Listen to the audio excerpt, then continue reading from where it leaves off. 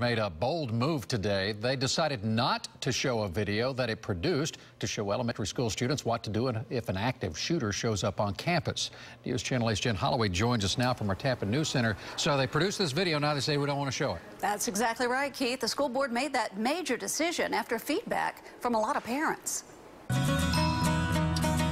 Hello, students. Today we're going to discuss how to prepare for an active assailant on campus. This is the video creating controversy with some Pinellas County parents.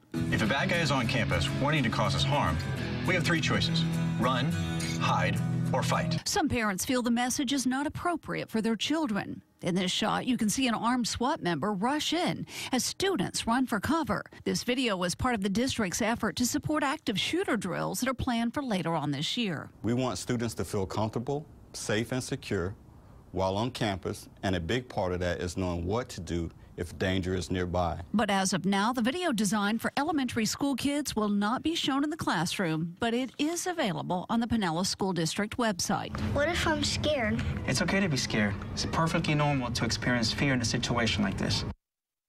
And we've also posted a link to the safety video on our website at WFLA.com. Live in our Tampa News Center, Jen Holloway, News Channel 8.